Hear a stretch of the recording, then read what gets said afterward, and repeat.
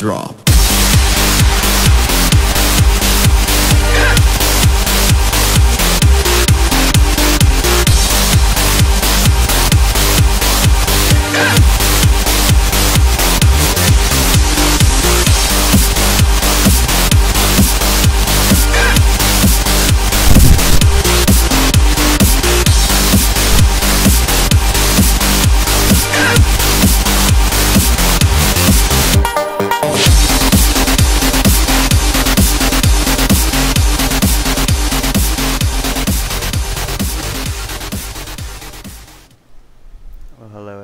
How you guys doing today?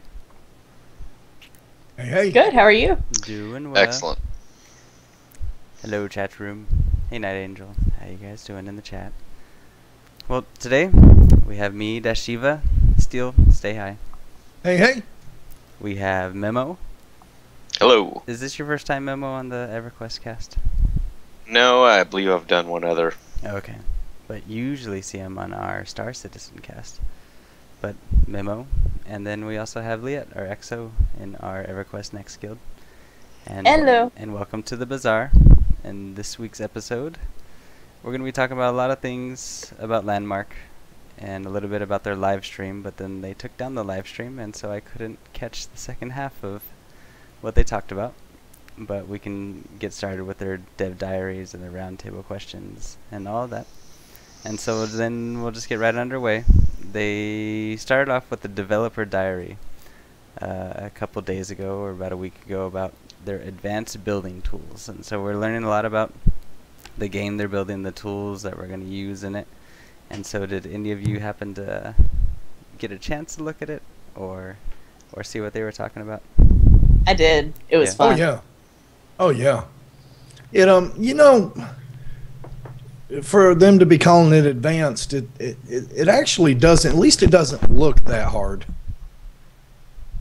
That's true. Now, granted, they're in there playing with it, but I love that it's only a couple button presses or, manipulating just a little bit on the screen to mirror things, to stay on grid, go off grid. It's really, really, really cool, and gives you a extreme level of control.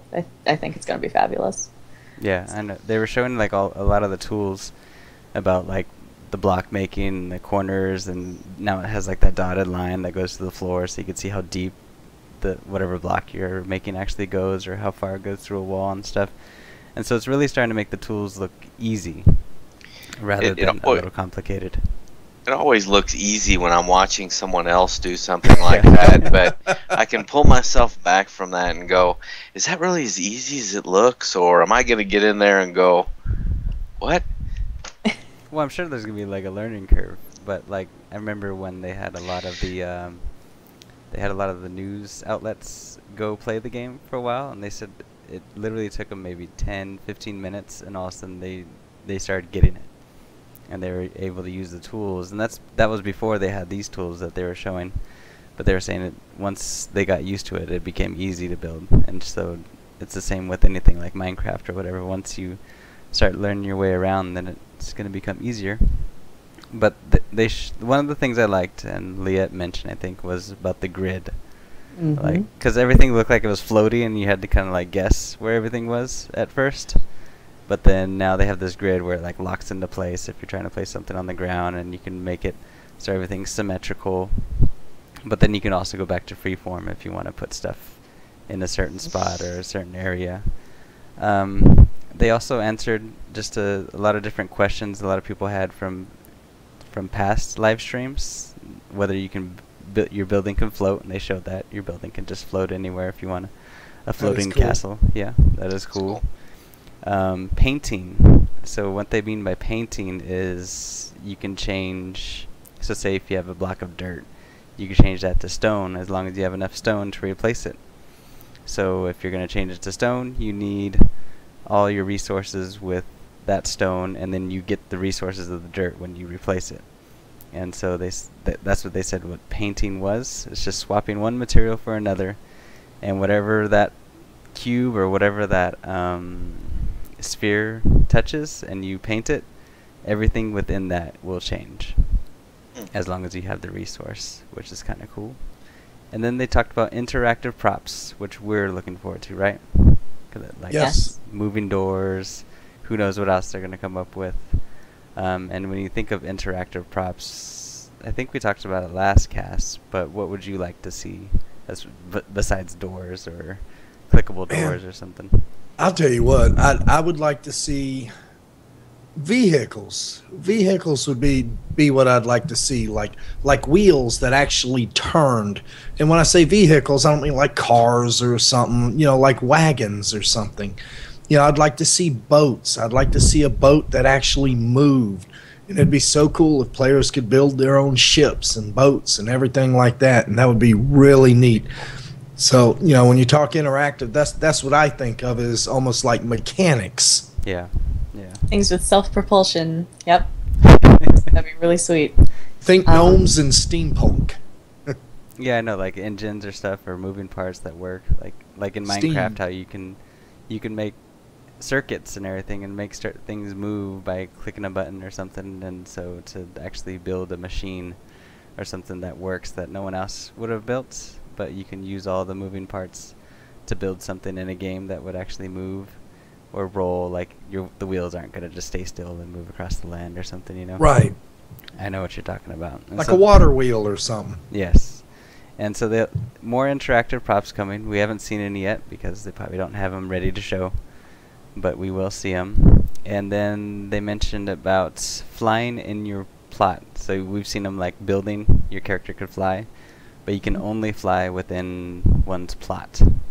So you're not going to be like Superman or Superwoman or whatever flying around everybody's plots or everywhere, because that would take the immersion form out of Landmark, right? There's no reason for you to need to fly outside of your plot unless you're building something really tall. Now, I wonder how that works when if you have permission to build on somebody else's plot. I'm not sure. That's a good question.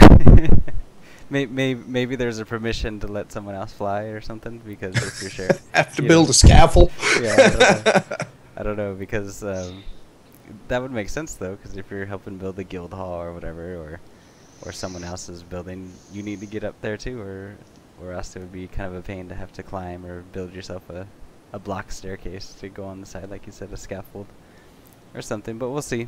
There's obviously more questions to answer about all of those things. But now we'll move on to the roundtable questions. We have a new one this week, and then we're going to talk about a former one, which they answered in a roundtable response. And so the one for this week is in Landmark: to what degree should you be able to negatively affect other players in gameplay? So I don't know. In Grievance, we don't really think negatively affecting people. And so what did you guys choose? Did you guys happen to give this a little thought? See, my initial thought was, all right, we got props. If my tavern, because, I'm building a bar, has a guy and, they're acting up, I want a trapdoor that I could negatively affect other players with. Seriously. If they're standing on the trapdoor and saying something dumb, I want to be able to be like, "You're out!" So in that respect, Nice. yeah. Sounds to me like somebody's about to get really trigger happy. Okay, so maybe like on your own plot, right? Like you can negatively affect people on your own plot. But Memo, what were you gonna say? Going back to the the moving parts and the machines, take Liette's tavern for instance, setting up a series of traps. Someone steps on this button, this drops on top of their head and kills them. They're annoying. You pull a trapdoor out from underneath them. I think on your own plot definitely, but the way we play games here, someone coming through whatever we're building and leaving a path of destruction behind them, I don't think that really works for us so much. Yeah, and a lot of the things they were talking about, or the only options they gave at the moment, were just people on my friend list, or people on my friend lists, but in significant ways or limited ways, right? Or everyone in minor ways, or they want to be able to destroy and do everything, right? Why would you want to affect your friends negatively? I don't know. That doesn't sound like being like a or very it seems good friend. like a control destruction. But I see what you mean, like on your own plot though, because like once we're gonna have tools to maybe build our own quest, right? So obviously you're gonna have to let someone get hurt in some way, right? If you build an epic boss battle or something, right? Mm-hmm. Yeah, So I mean, yeah. I kind of look at it as if you're just talking like player versus player or something. Maybe utilize the old SWG system where you could flag yourself, or even old EQ where you could flag yourself PvP. Mm-hmm. You know, Yeah. I know I don't want people going around and affecting me negatively. Yeah. I might not take that well. You have to flag your plot PvP. Flag your plot. And to an extent, we're not going to be able to help but negatively affect each other a little bit, at least as far as resources go, especially given they move around. So, if so-and-so finds it first and player X was headed there and so-and-so's already mined it or taken down the tree, well, that just made player X run a little further and find more. Yeah. So that's going to be part of the game, and I feel like the props and very basic, hey, we want you to be able to write your own story, you're going to have to be able to negatively affect people. So it'll be there, just how they utilize it will make it really interesting. Yeah, exactly. So Like I traffic. don't really see any reason to negatively affect people all the time, or like, because you're going to be spending a lot of time building this stuff. Imagine just being able to go around and knock someone's tower down, and how are you going to rebuild that? Or unless you save it, right? Unless you save the Template. the template or whatever. But we'll see. It'll be interesting to see what their response is to that one.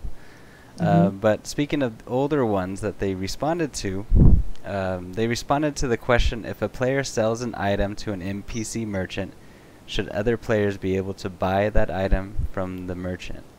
So if you remember, like an old EQ, like if someone sold something to a merchant, like a really nice item or something, you can come around and be like, who would sell this to a merchant? Like, and you could buy it for 60 copper or whatever, and all of a sudden you had this really nice item that no one knew was such a nice item. But the options they gave is, yes, in fact, merchants should be the only things that other players have sold directly to them. So a merchant's just sitting there to buy stuff, and they can only sell you stuff that a merchant or a real player gave to them. Or they say, yes, social buyback options are fine, as long as the merchant also has static list of purchasable items. So kind of like what we see today, right? They have set lists of things, but then you can have the list of things people sold to them. Or merchants should be able to sell items sold directly to them, but only if the original player has a time window in which to buy their stuff back. Or no merchant should have only a list of static items. If players have a way of selling items, it should be through NPCs. So what do you guys think of this? Old school, like EQ style, or should we have like a newer? Modified. I like the buyback option, and the merchant has a list of static items, but I also like the timestamp on it. Okay, you sell this to the merchant, but it's not going to appear for an hour, 2 hours, or something on the merchant's list. Running a guild in EverQuest 1, I cannot tell you how many members every now and then would realize that they sold their dearest sword or their dearest shield or whatever to a merchant by mistake. And Yeah, I know. You accidentally clicked the wrong. And of course, item. automatically they run back to the merchant because it never failed. It was the one in front of Freeport. Never failed. They'd run back to the merchant. Of course, it'd be gone, and obviously they made somebody's day, but not theirs. Yeah, exactly. Oh. I would always hate that. No, I clicked the wrong item. I remember Trask used to carry a big old. He used 2 one-handers, but he had a big old 2-handed sword in his inventory, and one day he realized about an hour after he went to that merchant that he didn't have that 2-hander in that inventory anymore. Oh. So, yeah, he was not happy. Yeah, definitely. And so they did a roundtable response on it, and we have that video right here, and we'll see how they responded to this exact question.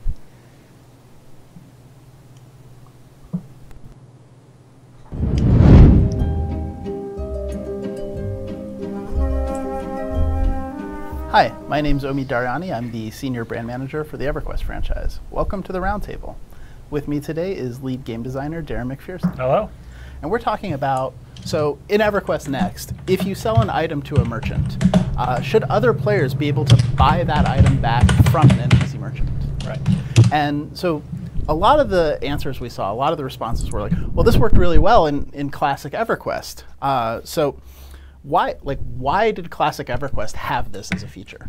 You know, it was certainly fun to be able to go into the newbie yard, to be able to buy those rough hides that the newbies would inadvertently sell. They didn't know the value of them. As a crafter, you definitely needed those. There wasn't a lot of advanced or commonplace now mechanisms for selling things. Yeah, like auction houses or that kind of thing. Like they just hadn't been invented as concepts yet. And so this was a good way to facilitate trade, if you couldn't find someone around. Right. And so as I was thinking about this, one of the things that struck me about it is the idea of going from merchant to merchant to merchant looking for these things is sort of fundamentally not social. Right. And one of our big emphases are on player-to-player interaction, and having buying and selling between players is a major source of player interaction.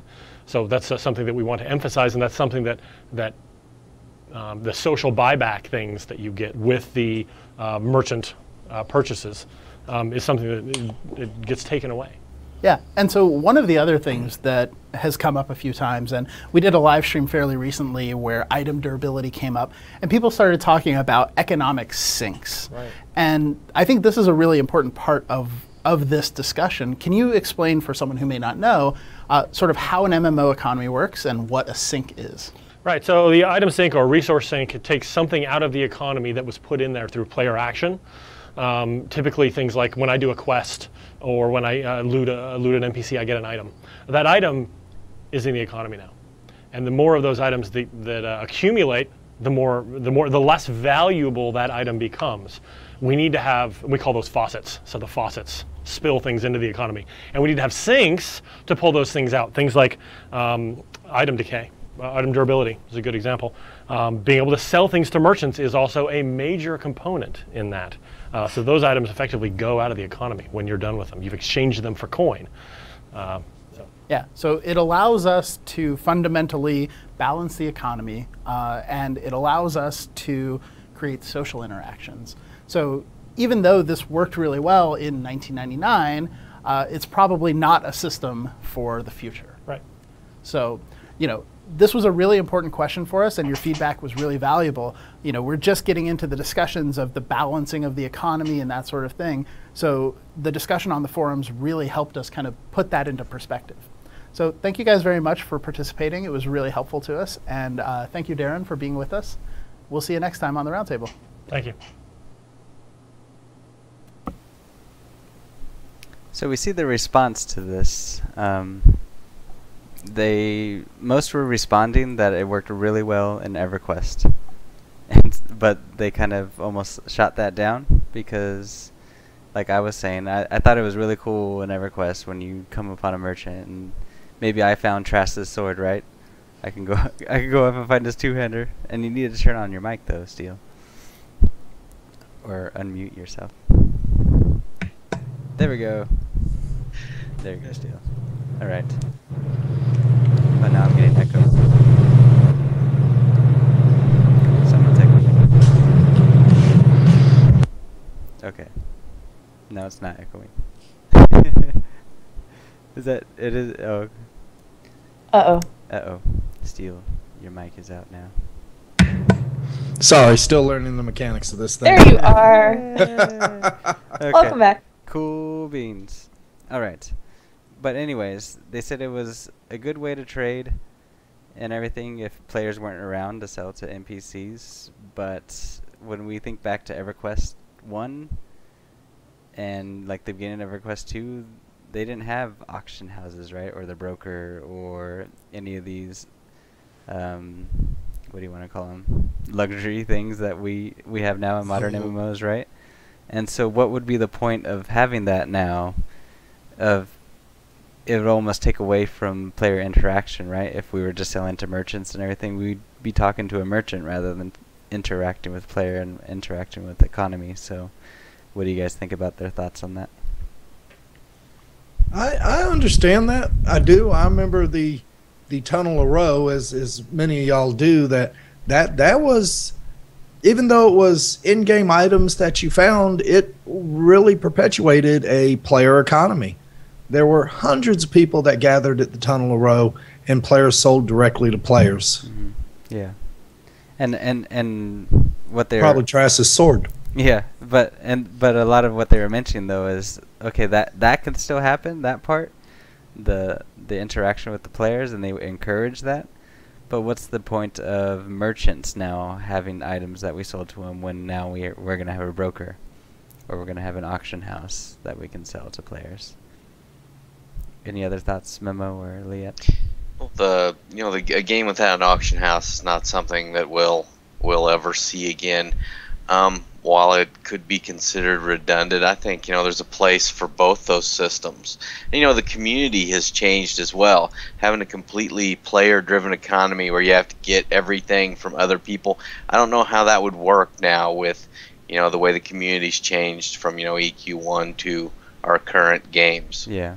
Yeah, because before it was acceptable, right? We didn't know better. We didn't know about auction house or all these luxury things.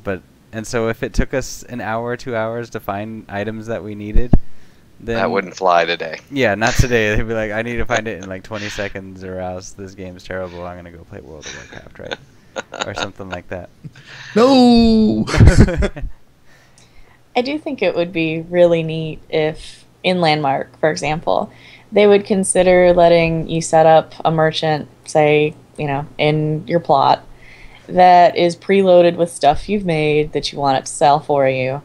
Not necessarily putting it on the auction house, but that does get people moving around checking out different merchants. So that might be one way to integrate merchants in some fashion. Yeah. So just thought it'd be kind of cool. Like EverQuest 2. You'd get a huge discount if you went to the merchant in somebody's house. Mm-hmm. Oh yeah, that's true. That's true. Yep, would be really sweet. Or if you needed an actual merchant hanging out somewhere selling your stuff to have it on the auction house, that'd be cool. Yeah, I kind of miss the old Bazaar. Remember in EverQuest 1 when what was that? Luckland came out. Yeah, Luckland. And it was a terrible idea though, because how laggy was that zone when? Yeah, but the idea itself wasn't bad. Yeah, like how cool was that to like walk in and there's like literally everybody there is a real person selling something, and you had to stand your character there to sell it. And like I thought that was like the coolest thing. Like talk about player interaction. Like that was player interaction right there. It was cool. And sometimes you'd try to talk to the person to see if they'd give you price off or something, see if they're actually there, if they're AFK or whatever. And you'd have to like stand on the corner or something because people could surround you and no one could ever see you again. And so you want to stand in the best spot. Like that to me, that was always like, a corner. Yeah, to me that was like one of the coolest things, to walk into the bazaar and just see everybody there, and like you actually felt like, okay, this is a massively multiplayer game. Yeah, unfortunately, with the rig I had, I spent more time staring at the floor so I didn't lag out. Yeah, exactly. You just look down and you're like, yeah, trying to find them. Yeah. And you knew how far you had to go just by staring at the floor after doing it so long. Oh my gosh.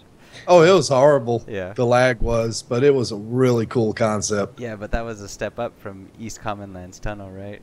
Torch 3, Torch 4. I'm right here. Come Shady Swashbuckler. Yeah. And so totally different. But now we have just a nice interface where everybody can sell whatever at any time, and there's no need for those things anymore, right? Which is kind of sad. But they keep they keep trying to encourage player interaction, but then keep up with the modern conveniences that we all like. But they were mentioning that the reason they're choosing to not have these things is it's not social. So they always want to encourage social interaction. But they explained a little bit about the economy and like what an economy sink is. And so they explained how when players put stuff in the economy by whether it's a quest or they kill a bear or kill something and they get a pelt from that, all of a sudden these items are getting flooded into like a faucet. They're getting flooded into the economy. So they need to create sinks in the game. And so if you went and sold an item to a merchant and they could resell it, that's not a sink. It's just it's just holding it there. And so eventually we're going to have 1 million bear pelts in the game. And they're never going to get out of the game, right? People are just always going to use them unless they craft with it, right? So maybe an item level, like, you know, if we use the color system most games do now today, maybe an item level like greens and above or something. Yeah. And I think the main thing there, because now they have to worry about player economies because they get so big and so, like, they can get ruined so fast. And so yes, now we have things like if you sell an item, it's gone.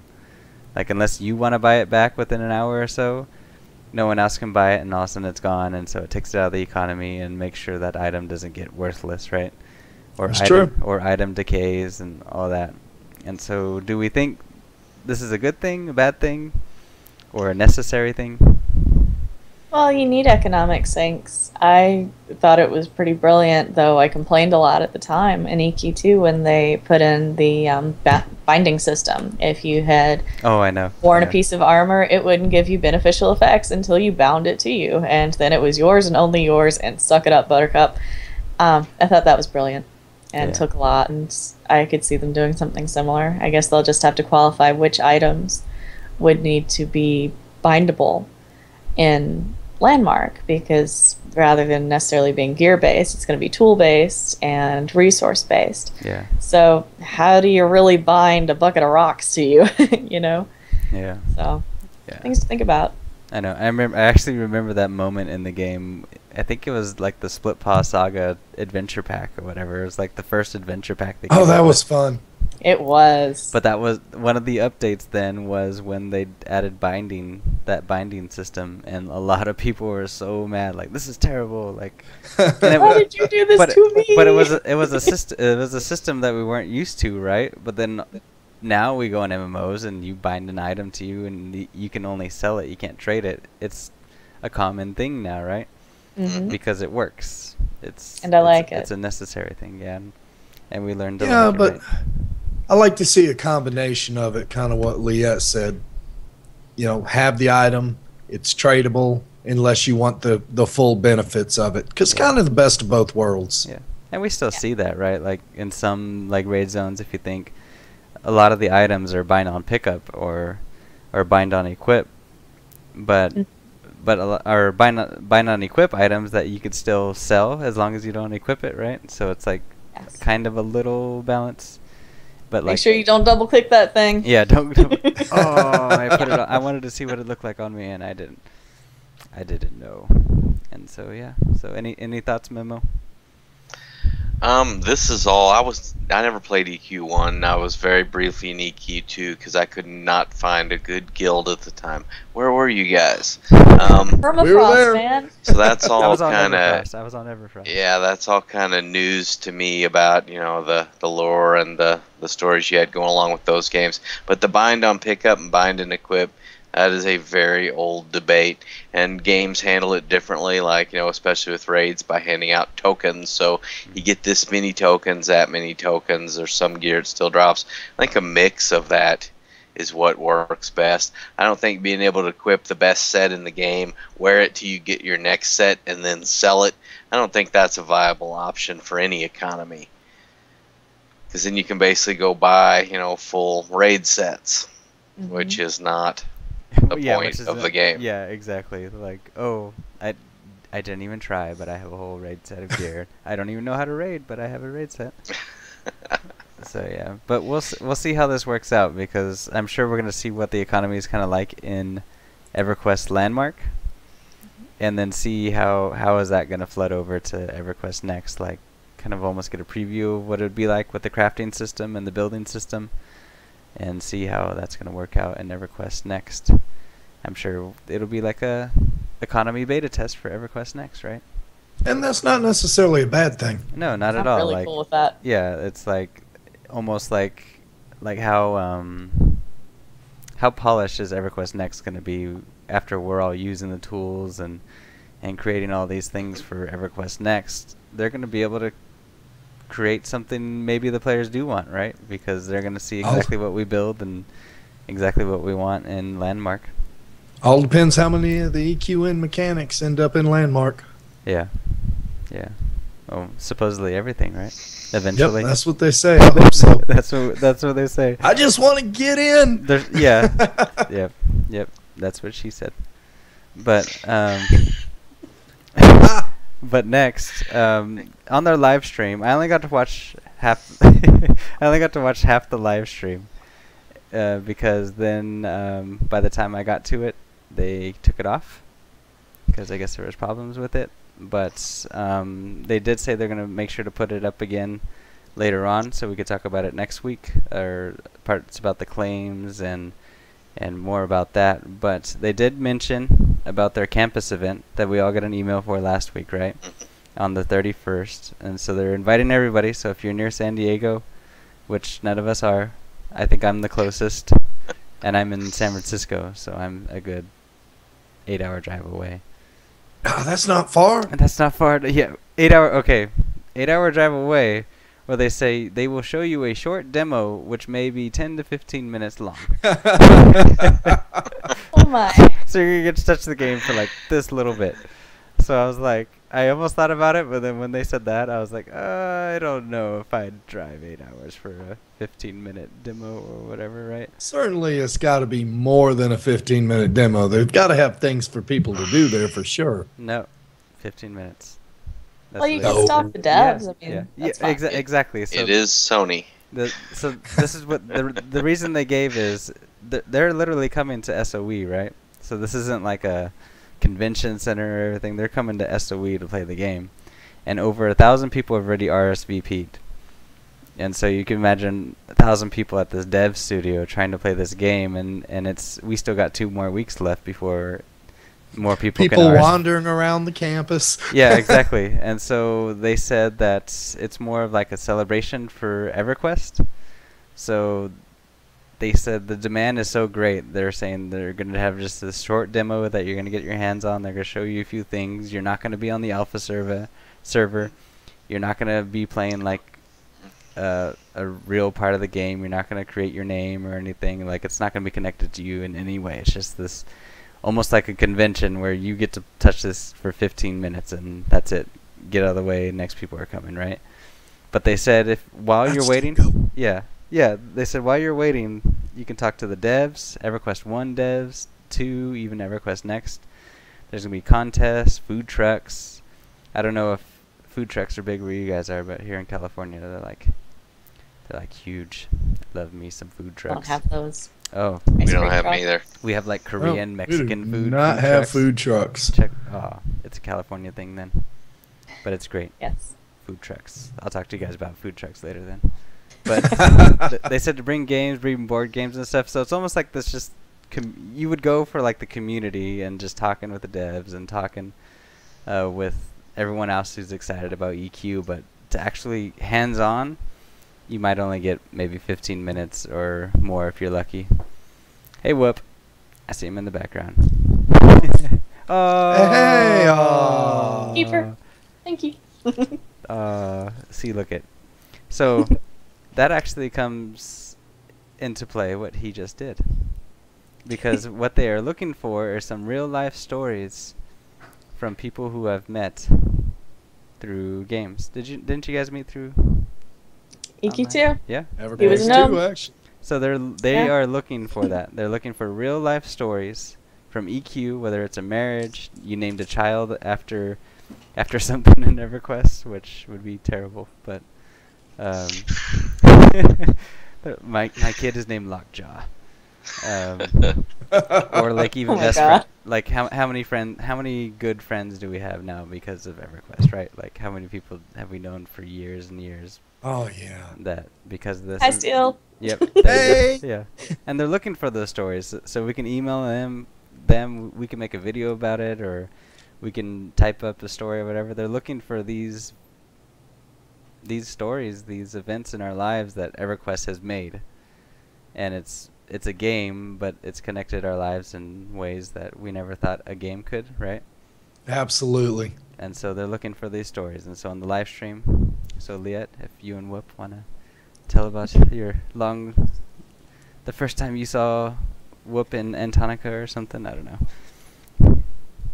You can send I think that he was in. an angry little monk on a raid, quite frankly. He had a bad attitude. Oh, this guy keeps But yeah, I could talk about that. This guy keeps playing death and killing us all, and then he gets He up. keeps playing dead every time I talk to him. I know. Yeah. So yeah. But then they talked about another thing that's going to be in alpha once we get in. Yay! I hope we get in soon. Can't come soon enough. They're going to have this cool thing called Dev Talk. So because they're mentioning when we get into this game is really an alpha. It's not no beta test or like this polished game. We're going to get in and be like, ooh, like this is buggy or this isn't working. They're like, no, you really get in the game in a really early state. And we know that, right? I keep mentioning they don't even have water in the game. When we actually look at the game, every time we see it, there's like new interface stuff, and they're working on a lot of stuff. But they're gonna have this thing called Dev Talk, and so first there will be like a link where have an outline of where the dev team is heading. So we're gonna be playing with these tools, but then we can see what tools they're gonna have coming up. Like we're working on this tool, or I know you've seen this or whatever, we're working on this, or we're working on the gold mining animation or whatever. But then eventually it'll be almost like in-game, they're going to have like sticky notes everywhere. So you go up to this item in a game and it's like, there's a sticky note on it. You see a dev says, oh, working on this, working on the look, or working on the animation, right? I've seen that somewhere. Was it Neverwinter they had sticky notes, Memo? Kinda, sorta? I don't think so. I don't think that was Neverwinter.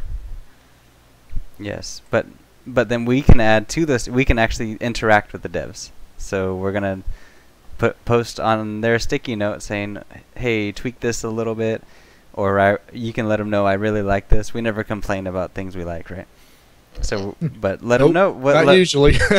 Let Or them they'll know. fix 'em. Yeah, let them know we like this, or keep it this way, or whatever, or we could tell them this just needs this little bit of tweaking. So they really want this, like we're helping them build this game. So let's help them build the game that we want, right? Like Absolutely. And so what do you guys think about this interaction and kind of like almost this in-game dev talk that we're going to be able to have with the devs to actually really affect? It's not just, did you like this quest 1, 2, 3, 4, 5. It's like really this interaction with them. Well, as I understood it, when you click on it, you not only hear their verbal, what they were trying to do or see the script or whatever, you can also give feedback on a forum format, as I understood it. Yeah. Yeah, I just like right sincerely now hope it'll be a forum, but eventually it'll be something like in-game where you can click on something, you can see all the sticky notes all over the world and be like, oh, I want to add something to this so that when someone comes along and looks at this, they'll know about that certain item or whatever. I just hope they don't get trolled too much, No, there Hey, will be noobs, why is trolling. that there? Yeah. Well, There will be trolling. Omid said he was going to troll too, because he said they're going to have this thing where you're going to get to rate people what people built and stuff, and he's like, you could give them a thumbs down. That was terrible, or whatever. But you can do whatever you want. No, I think it's a brilliant idea. It is a way for the community to interact with the development team, and that's always good because, how many times in all the MMOs we've been in over the years, we've seen something, and it hadn't just been a single person's opinion. It's been, what is this and why is it here? And it's just there for no particular reason at all, or it doesn't fit with the rest of what you're doing. So I think that's really a good thing. Yeah, definitely be cool.